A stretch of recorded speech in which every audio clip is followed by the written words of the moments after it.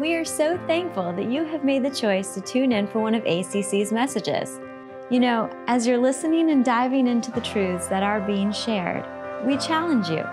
You're sitting at your phone or at your computer, hop on social media and be sure to use the hashtag YouBelongAtACC as God is teaching you different things during this message.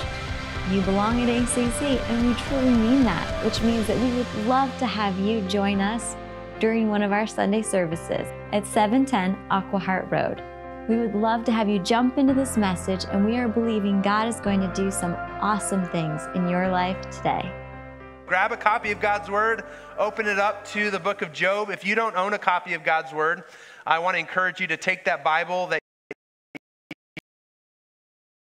you found in the sheet in front of you and write your name in it. We want you to have that. For a lot of us, over the next weeks, we're going to be going through the story of Job. And for a lot of us, the story of Job is a familiar story. Even if you didn't grow up in church, maybe you're not a Christian and you just kind of know a few of the stories from God's Word, Job is probably one of those stories that most of us have heard of. And if you were to describe it in one sentence, you'd probably say it's a story about a really good guy who has a really bad couple of days, right? And while that's true, Job is so much richer than that description. And so we're going to take some time. We're going to look at the story of Job together and understand really all that's packed in here. Before I do, I want to give you a couple foundational truths. The first one is that we don't know who wrote Job.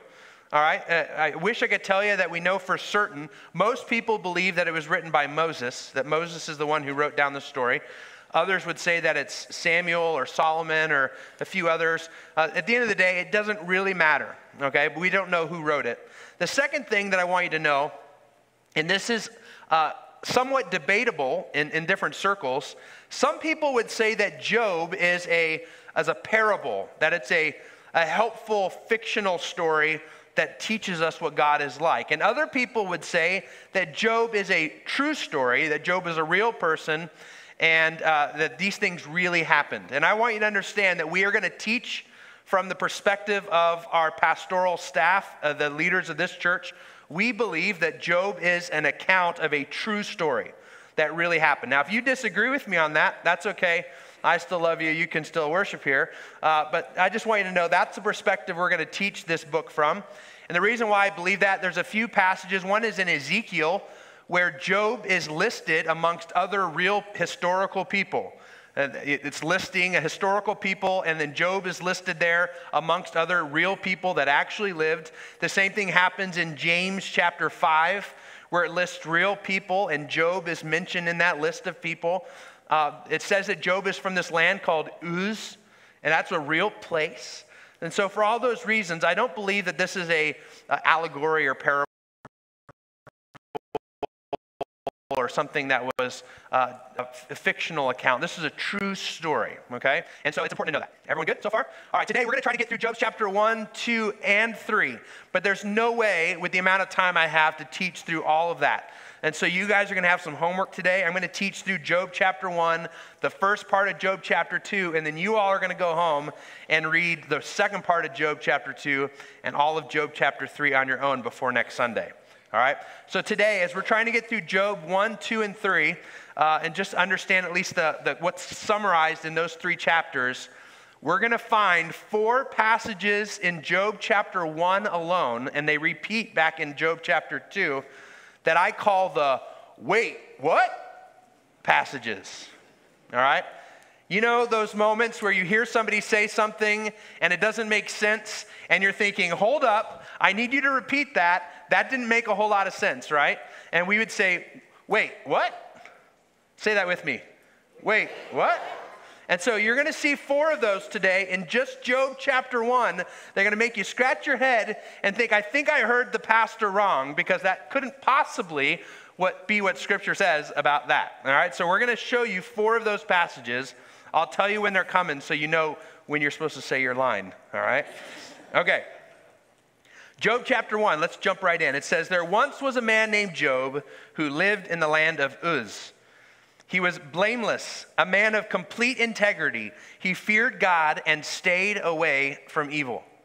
All right, real fast before we go on, I want you to know Job was a human just like you. He was not sinless. He was not perfect. But the way the Bible describes him is that it was really, really so hard to find any fault in this guy that most people would look at him and say, I find no issues with this guy's life. He's a man who lives a blameless life, complete integrity, fears the Lord. So Job is a pretty awesome dude, all right? So verse 2, it says he had 7 sons and 3 daughters. Some simple math. How many kids does he have? 10 kids. He owns 7,000 sheep, 3,000 camels, 500 teams of oxen.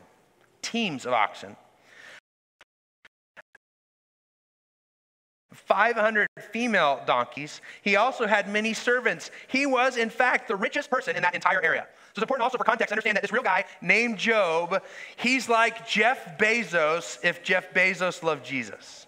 All right? He's like Elon Musk if Elon Musk followed Jesus. He's like the richest guy in the land. Nobody's got more stuff. Nobody's got more camels and team of oxen and sheep and shepherds and all the...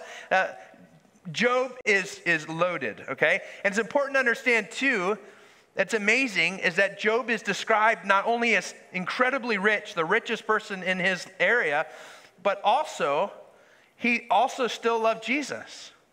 He didn't let his wealth do what wealth often does, which is to pull people into the world and pull them away from fearing God. So that's important to understand. Let's keep reading. Verse 4, it says, Job's sons would take turns preparing feasts in their homes. They would also invite their 3 sisters to celebrate with them. When these celebrations ended, sometimes after several days, Job would purify his children. He would get up early in the morning and offer a burnt offering for each of them. For Job said to himself, perhaps my children have sinned and have cursed God in their hearts. This was Job's regular practice. Here's another thing we learn about Job. Job was a good father. He loved his children. His children got along. They enjoyed being around each other. This is like a solid family. And Job is thinking, listen, they just spent a whole weekend having a gathering together with the family. And sometimes when families get together for long periods of time, people think things, say things, and do things they're not that proud of. He said, just in case my kids did something that didn't honor God, Job, as a regular practice, would offer burnt sacrifices just in case. I mean, this guy loved his family. His family loved him. They all got along. He loved Jesus, had a ton of stuff. He was just a blessed man. All right, I hope you see all that by now. All right. Now here's the first wait what passage. And I hope you guys remember to say your line as soon as I'm done reading, all right? It'll make this more fun, I promise, okay? Job chapter 1, verse 6 says, one day, the members of the heavenly court came to present themselves before the Lord, and the accuser, Satan, came with them. Yeah, first service did better than y'all. One of you in here has got to be like you were in drama in high school, and you, come on, all right. And Satan came with them. I know, right? That's exactly what I was thinking. Like, what in the world is happening right here? You hear this story where God gets together. He has a staff meeting, right? He calls in the heavenly host. He's all right, everyone gather around for our staff meeting today. And then all the angels are coming in. The heavenly hosts are there. And Satan is there too. That's like, what is going on? Why is Satan at God's staff meeting? Have you ever wondered that? When you read this story, you're thinking, that doesn't make any sense. I mean, God is perfect. He's righteous. In him there is no darkness at all. Like, I'm not even allowed in God's presence one day if I haven't given my life over to Jesus, because I got all this sin and grossness in me. And somehow God, in fact, this is your first point. You ready? Number 1, God allows Satan into his presence. To start this story, the foundational story for this whole series, you have to understand that for some reason that we will never understand, God allows Satan to join in his staff meeting and to be present. That's interesting. We have no idea why. You know, my my staff at this church and we recently read this book last month. We read a book together each month. Last month we read a fiction book called This Present Darkness. Have any of you guys read This Present Darkness before? It's a really interesting book because what it does is it opens your eyes to a powerful truth that Scripture already kind of recognizes, that there is a whole lot going on in the supernatural realm that we in the natural realm aren't even aware of. That there are entities in this room right now that you can't see with your eyes. Hopefully, angelic, heavenly beings are the ones present here in this room. You know, before you even get here on a Sunday, we have a team around 7:45 that gathers around in this place, and we walk through the seats, and we walk around this auditorium, and we pray in the name of Jesus Christ that this room would be cleared of all demonic powers, and that the entities that are guarding and protecting this room would be those from heaven. But think about, I want you to know that Job in this moment, he's just minding his own business and he doesn't even know. He's not even aware that there's a conversation going on in heaven and that his name is about to come up in the conversation. There's things going on in a spiritual realm that you don't even know about that are happening right now. It's mind-blowing. Think about this. Is there a chance that there's a conversation going on in heaven right now and your name's being mentioned? A conversation going on about you in heaven right now. Maybe. We don't know. So here's what God says in verse 7. He says, "Where have you come from?" the Lord asked Satan. And Satan answered the Lord, "I have been patrolling the earth, watching everything that goes on." Satan can't lie to God, so he just tells him the truth. I've been down on the earth, patrolling, doing what I do. What is it that Satan does? It's basically his job description, right? In 1 Peter 5:8, it gives you a really clear job description. Instead of using the word patrolling, it says that he's prowling around, right? It says stay alert, right? In 1 Peter 5:8, it says, "Watch out for your great enemy, the devil. He prowls around like a roaring lion, looking for someone to devour." That's what the enemy does. He walks around trying to find people, trying to find marriages, trying to find relationships, trying to find families, trying to find jobs to destroy. He's looking to mess things up. He's been doing that since Genesis chapter 3. He just wants look around to find something that God has blessed and put together, and something good and something noble and something righteous, and he wants to destroy it. And so when God says to Satan, "Where have you been? What have you been doing?" He's like, "I've been down doing what I do." It's verse 7. All right, here's the next wait what passage, all right? Verse 8. Then the Lord asked Satan, "Have you noticed my servant Job? He is the finest man in all the earth. He is blameless, a man of complete integrity. He fears God and stays away from evil."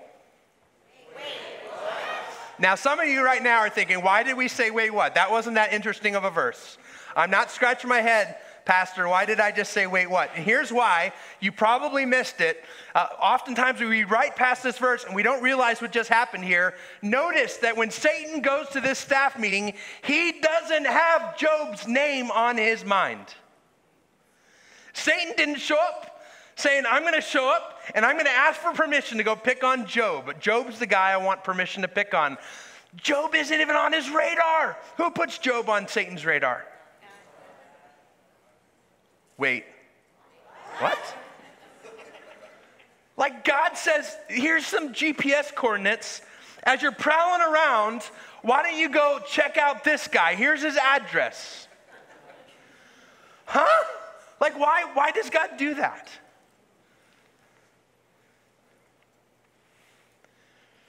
Number 2, and God directs Satan to Job, not the other way around. God tells Satan about Job, Job doesn't come to God, or Satan doesn't go to God asking about Job. So let's keep reading. Verse 9, it says, Satan replied to the Lord, yes. In other words, yes, I have considered Job. But Job has a good reason to fear God. You have always put a wall of protection around him and his home and his property. You have made him prosper in everything he does. Look how rich he is. But reach out and take away everything he has, and he will surely curse you to your face. Here's what Satan says. The only reason that Job honors you and fears you and loves you is because you have given him everything he wants and needs. You've blessed him, and so he's going to bless you. But if you allow him to be cursed, he's going to curse you. That's what Satan says. That's the deal, God. The only reason he loves you is because he's got everything. Everything's going well for the dude. But if you take away that, you'll see what really happens. So Satan lays down a plan, a strategy. He says, take away his stuff, and he'll take away his loyalty. And here's the third wait what passage for this morning. Job chapter 1, verse 12. God says, all right, you may test him, the Lord said to Satan. Do whatever you want with everything he possesses, but don't harm him physically. So Satan left the Lord's presence. Right? God goes and gives Satan permission to take everything that Job has, except for touching him physically. You can take everything else he's got, and he gives Satan permission to go in and grab it and destroy it and ruin it. This is number 3. God permits bad things to happen to Job. God permits it. In fact, I want you to understand there's a kind of a hidden message in the number 3 right here. I want you to understand that Satan is incapable of doing anything to Job without God's permission. I want you to know about that in your own life. Satan can't do anything unless God allows it. Without God's allowing it, it never would have happened. But for some reason, God permits for bad things to happen to Job's life. He removes the protection around Job, and he is about to allow some certain things to happen in Job's story. You know what's interesting to me about why this is a wait what passage for me? Think about this for a moment. If we found out that God permitted bad things to happen to like a serial killer, we'd all be like, yeah, man, he has it coming. Take everything he's got, take his life, take all his stuff, empty out his bank accounts. That totally makes sense to us, doesn't it? We're like, yeah, that makes sense. Over here, you got some maybe terrorist or something. You're like, yep, wipe out everything that guy's got. God, he's got it coming. Over here, you have that neighbor whose dog keeps pooping on your lawn, right? And you're thinking, yep, he's got some things coming, God. You can go do whatever you want to that guy. But then we think about Job, a guy who fears the Lord, who loves his family, who even amidst all the wealth of the world chooses to continue to honor God. And you're thinking, wait, why would you allow Satan to do what Satan's about to do? We don't quite understand it, and we're going to get to that in a little bit. Why would God allow all this to happen to Job? Keep hearing me say, why does God allow all this? What does God allow to happen to Job? We're going to read about this. We're going to read a lot of scripture right now. We're going to go from verses 13 to verse 19. Follow along in the Bible. I want you to see all the things that Satan, he just got permission. He's probably super excited because he gets to go do what he knows how to do well. He's going to destroy this man's life. And here's what happens, starting in verse 13. It says, one day, when Job's sons and daughters were feasting at the oldest brother's house, a messenger arrived at Job's home with this news. Your oxen were plowing, with the donkeys feeding beside them, and the Sabians raided us. They stole all the animals and killed all the farmhands. I am the only one who escaped to tell you. And so while this first guy comes and gives this news, hey, all your donkeys, All your oxen and all the farmhands that control that part of your possessions, they're all gone now. You don't have them anymore. And while that guy is still speaking, right, it goes on. It says, while he was still speaking, another messenger arrived with this news. The fire of God has fallen from heaven and burned up your sheep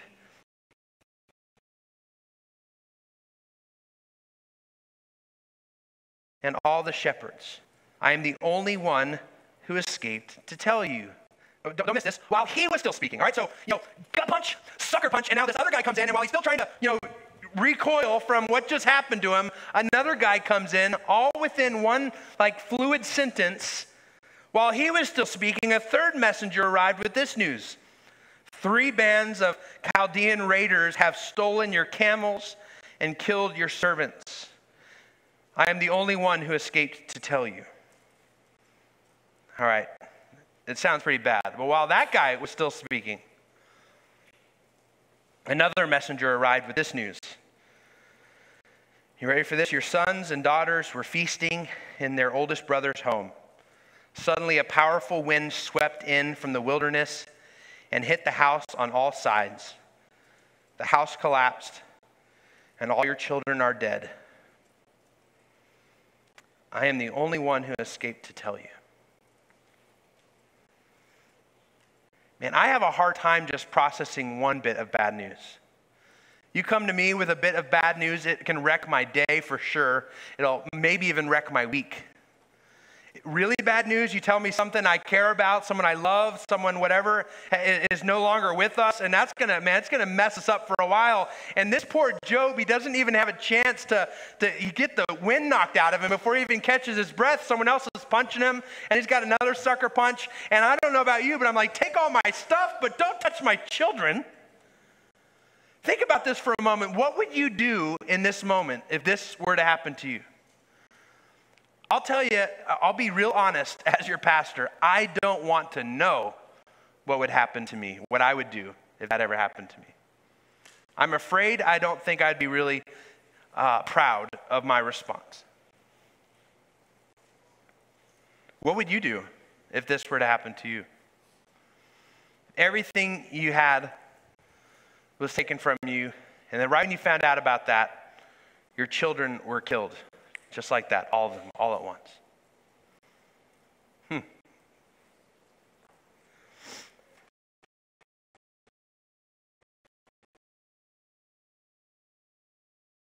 There was one year in my life where I lost a job, a home, health insurance, and my dad all in the same year. That was a tough year. But it wasn't all within 50 minutes, and nobody touched my kids. Nobody touched my wife. I was able to get through. It's tough. But can you imagine if you experienced this kind of loss all at once? And it leads us to what I think is the biggest wait what passage in all of Job chapter 1. All right, let me read you the 4th wait what passage. And here's what it says. It says, Job stood up and tore his robe in grief, and then he shaved his head and fell to the ground. Don't say it yet, because you don't know the end of the verse. I didn't put the last 2 words up there yet because I want you to really feel the punch of what's about to happen. Job stood up and he tore his robe in grief, which makes total sense, by the way. Part of life, when you lose something you love, is grieving. That's a good, normal human interaction and reaction, right? So he tore his robe in grief, and then he shaved his head and he fell to the ground. You ready for this? To worship.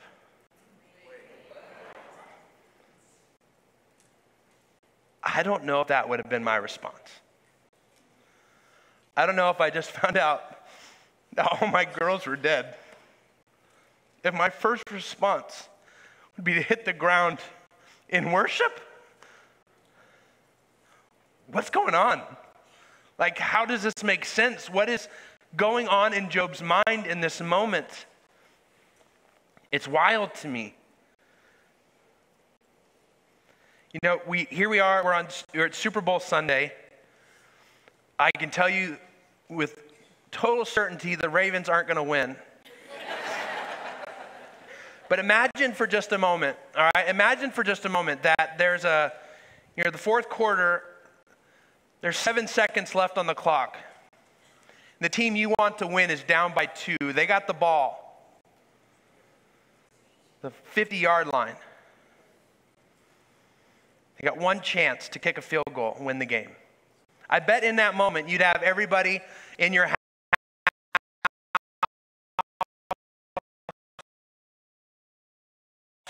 super quiet. Shh.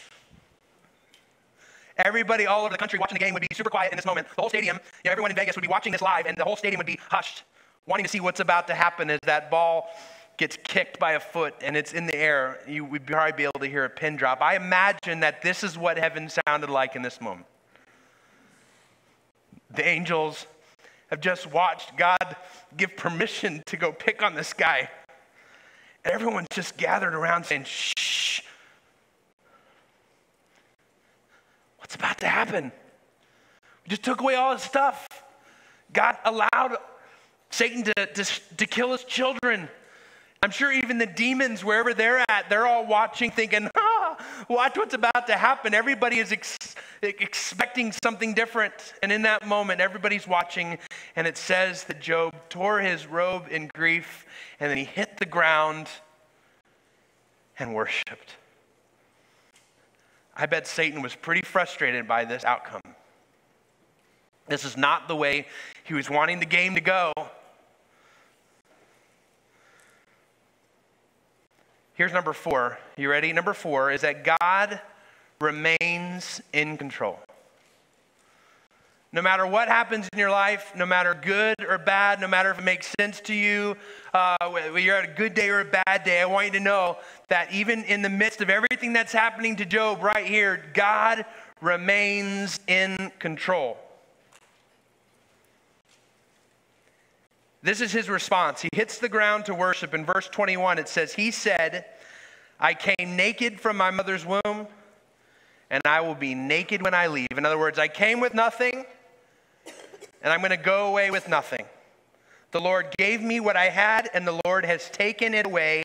Praise the name of the Lord. In all this, Job did not sin by blaming God. Whew. That's Job chapter 1. You see how awesome this series is going to be? So, God just, we just talked about how God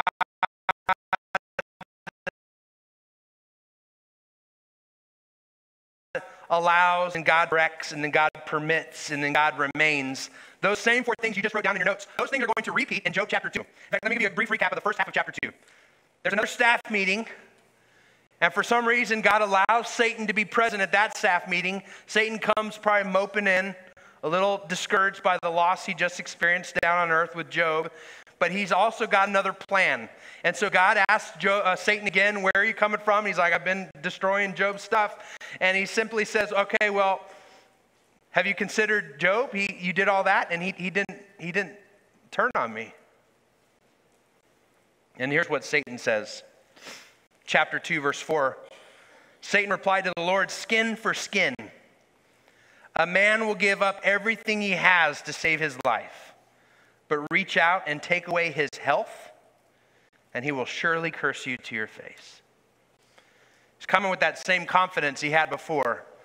Oh, well, yeah, you took away his stuff, but you didn't take away his health.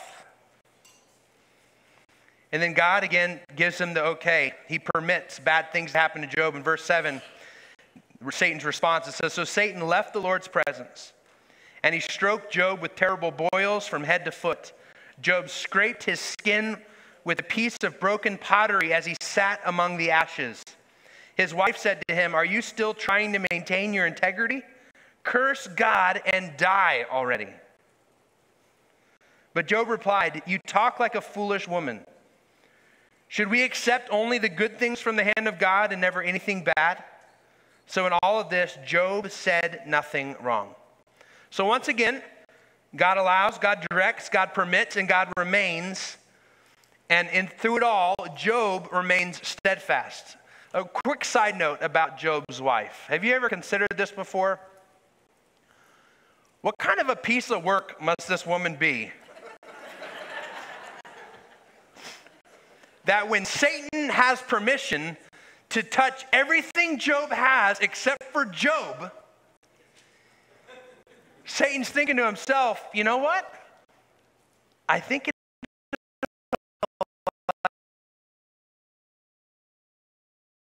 actually be more painful if we leave her alive. Have you ever thought about that? Satan could have easily said, all right, let's wipe out the kids and this woman Job loves so dearly, let's kill her too. No, she's left to be part of this story, all right? I don't know. Just a side note. Here's how chapter 2 ends. Chapter 2 ends with Job's friends coming to help him grieve. I want you to read that on your own at home. Chapter 3 is really powerful, all right? What you're going to read in chapter 3 are the thoughts that are going on in Job's head. What would you be thinking in this moment? And what's interesting is Job does not curse the Lord. He instead curses the day he was born. He wishes he had never been alive because of what's just happened to him. So go read that. That'll set us up for chapter 4 next Sunday. But here's what I want you to walk away with today. I want to give you 5 quick takeaways that you can apply to your life, you can apply to your suffering, you can apply to bad things that are happening to you. The first thing I want you to know, the major takeaway, is God is in control of everything. Can you say that with me? God is in control of everything. He is sovereign. Satan cannot do anything that God does not permit, that he does not allow.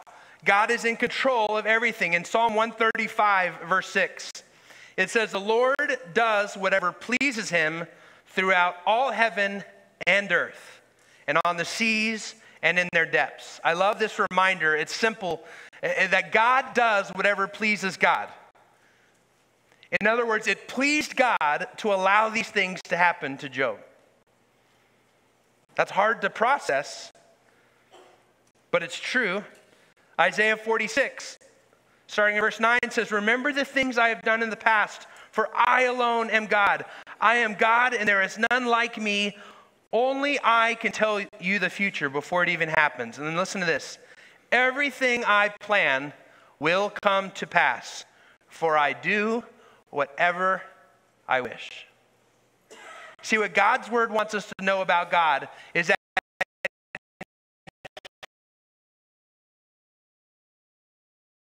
he is always in control. What God wants to happen will happen. If something happens to you that you don't like, that doesn't feel all that great, that something is taken from you that you wish wasn't taken from you, it doesn't change the fact that God is still in control and allowed that thing to happen.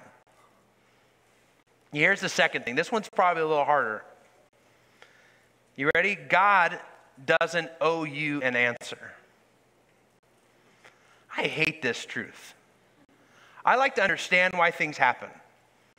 When something really cruddy happens in my life, I'm like, God, will you just kind of give me a sneak peek as to why you allowed that to happen, how you use that for your good? I know all things work together for good, but I would really like to know how that was worked together for good, because that felt really crummy.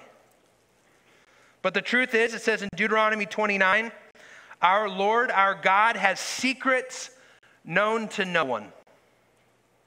How about this? In Isaiah 55, my thoughts are nothing like your thoughts, says the Lord. And my ways are far beyond anything you could imagine. For just as the heavens are higher than the earth, so my ways are higher than your ways, and my thoughts are higher than your thoughts. Here's what God is simply saying. Not only am I in control, but I know what I'm doing. And in many cases, you wouldn't be able to process it and understand it if I told you, and I don't owe you an answer. There are going to be things that happen in your life that maybe one day God will permit the answer to you as you're standing before him in heaven. You'll say, hey, God, remember that year where you took away my job and my dad and my house and everything all at once? What was that about? And he might say, that's between me and me. I know what I'm doing. God doesn't owe you an answer. Number 3, don't let your feelings call the shots in your life. Don't let how you're feeling determine how you behave and the words that come out of your mouth. You have to decide how you're going to act and what you're going to say and what you're going to do based on the truth And the truth is that God's always in control and he doesn't owe you an answer.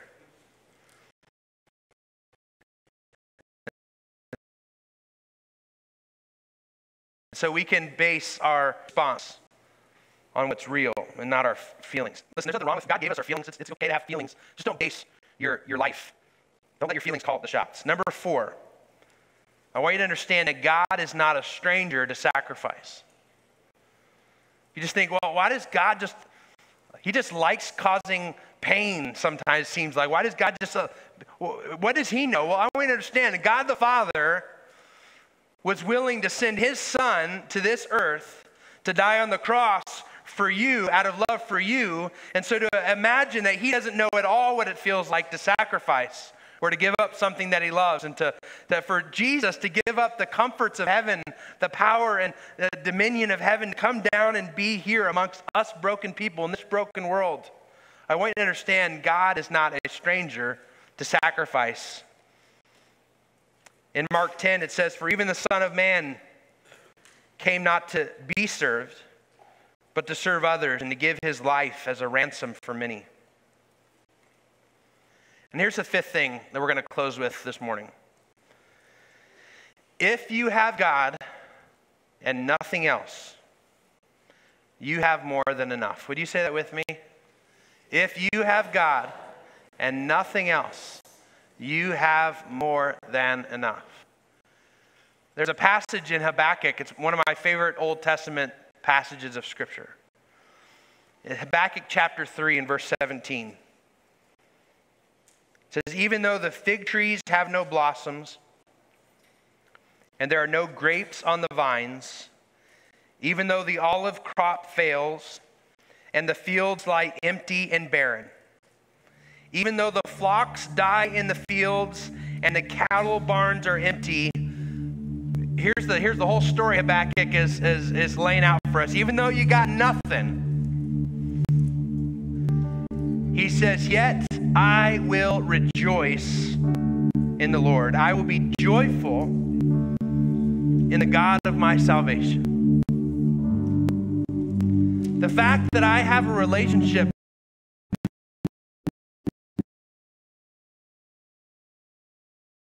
with God the Father, and He's sent to this earth to die on the cross for me, it doesn't really matter what He does with the little itty bitty sliver of time that is my life, in this little piece of time on the whole span of eternity. If I've got a relationship with God and nothing else, I have plenty of reason to rejoice and worship God. You know, there's a chorus. You remember how we always end our services here? We ask a 3-word prayer to God. What now, God? God, what do you want us to do with Job chapter 1 and Job chapter 2 and Job chapter 3? What are we supposed to do with all this information? And this chorus that Rachel's playing right now, I think, is a really great reminder. What does Job do when he's got a really crummy day? He drops to the ground and he worships, because worship is such a powerful connection that reminds us who we are in light of who God is. That's what worship is. It's recognizing God is good and God is great, and ultimately we are not, right? And so Job gets on his knee and he worships God. It ought to be the first response that each of us have in the midst of suffering.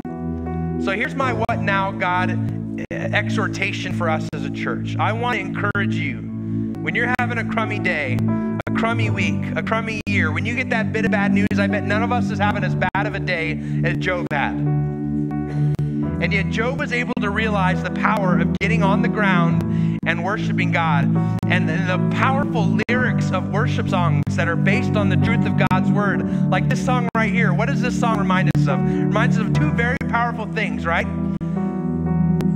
You are good. You're a good, good Father. It's who you are. It's who you are, right? And I am loved.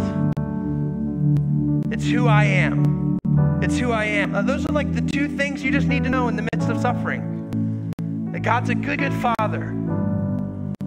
And that you are loved. It doesn't matter what you got or what was taken from you. You came here with nothing. You're going to leave with nothing. Maybe we can sing the chorus of this song together.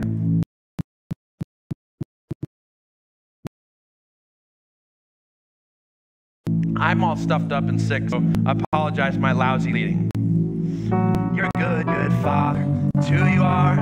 It's who you are. It's who you are. And I'm loved by you. It's who I am. It's who I am. It's who I am. If you're in this room right now and you're hurting, you're in a season of struggle, let's sing that song one more time. I want you to sing this song. I want you to mean it. You ready? You're a good, good Father. It's who you are. It's who you are. It's who you are. And I'm loved by you. It's who I am. It's who I am. It's who I am.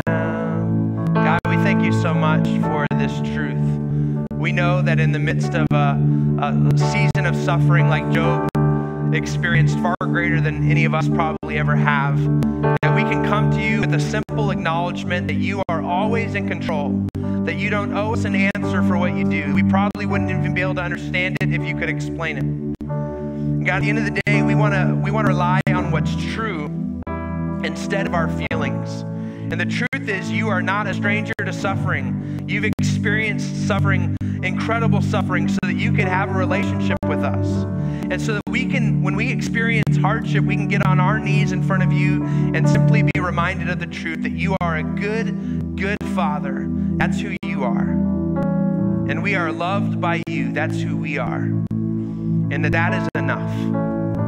We love you and we thank you for this time to open up your word together. And we pray this in Jesus' name. Amen. Well, we are so thankful for the truth that was shared in this message today. Please know that we, as a church, are praying that what you have learned today, the truths that God has put deep into your heart, will manifest themselves and grow themselves into something amazing. And as always, you can experience that with other believers, other people who are walking this walk of faith at ACC on Sunday mornings. Please remember this. You belong at ACC.